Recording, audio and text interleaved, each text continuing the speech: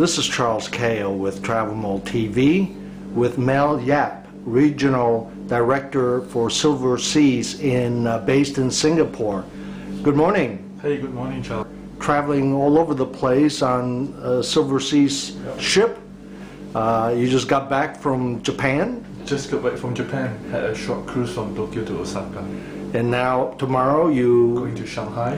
Tell me a little bit about this market, this Asia-Pacific market for Silversea's cruises.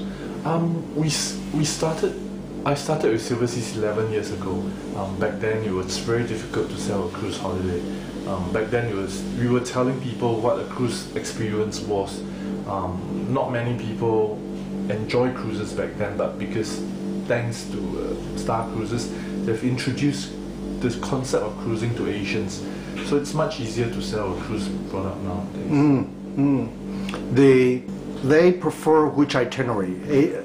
The Asian market? The Asians, it's split into many countries. Say, for example, the Japanese, they prefer Mediterranean. The Chinese, they prefer the polar regions, the Arctic and Antarctica. Oh. Southeast Asians, they prefer Mediterranean.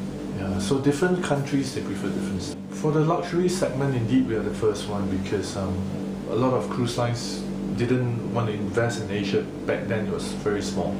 So Silverseas was the first company to set up an office in Singapore to cater to the affluent growing market here.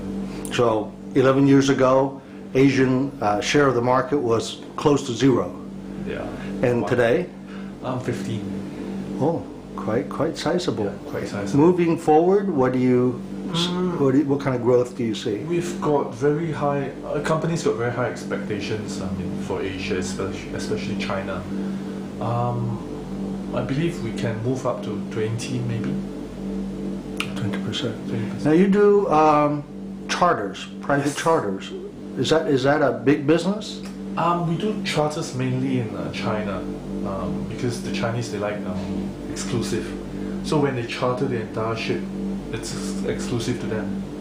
This would be a company or a travel agency? It's mainly companies. Or in fact, I would say Chamber of Commerces. Yeah, like businessmen, they get together. Yeah, it's more like a networking thing for the Chinese. They would charter for how many days? For Antarctica, you will usually be about 10 days, but in Europe it's much shorter, about 5, 6, 7 days. Oh wow, 10 days. Yeah, that's a long time. It's just nice for a cruise holiday. 7's too short. And your chefs are able to adapt to any culinary needs of your clients? So far, yes, we have been able to meet expectations. I would not say, we produce like excellent Chinese food because, in Chinese cooking, you need your wok and you need fire and everything. We can't have open fire on board a ship. So the taste would not be at like 100% Chinese, but we try our best. We always say we try our best. I mean, French, not a problem, but Asian food's a bit tough. Asian food. Talk a little bit about recent developments with Silversea's this last year and plans for next year. Very exciting. We're going to start a new cruise line. We're going to cruise around the Galapagos. We acquired this ship. I believe we would start selling it by November. Is that a unique product, meaning other luxury ships positioned for sailing around the Galapagos? There's some other cruise lines going around Galapagos, but not in the luxury market. Yeah, a lot of luxury cruise ships, because it's out of nowhere. It's those little islands off Ecuador. So you need to really be on the way from somewhere before going to Galapagos. But for us, we're going to base the ship just cruising around Galapagos year round. Globally, which one of the itineraries have been most popular? What's been the trend lately? Silversea's, we're an Italian cruise line, so naturally our playground is in the Mediterranean. The ports of Barcelona, Venice, Rome, Monte Carlo, Istanbul, these are quite popular with the Asian clients. Shopping.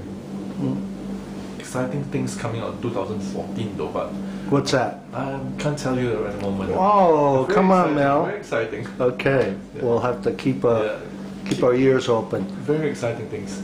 Going to places that a lot of cruise lines cannot go. Yes. Mel Yap, Regional Director Asia for Silversea's Cruises. Thank you so much. Thank you, Charles.